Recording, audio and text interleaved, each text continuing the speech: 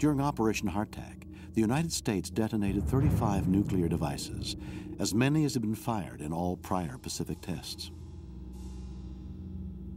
By now, nuclear weapon tests were perceived in large part as saber-rattling, increasing the international tensions that could lead to all-out nuclear war.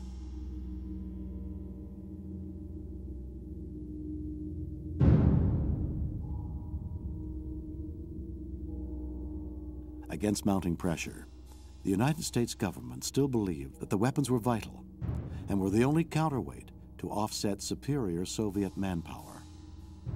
The Soviets, having just completed an elaborate series of atmospheric tests, were now likely to make a move to renounce testing, knowing full well that the U.S. was involved in a massive operation.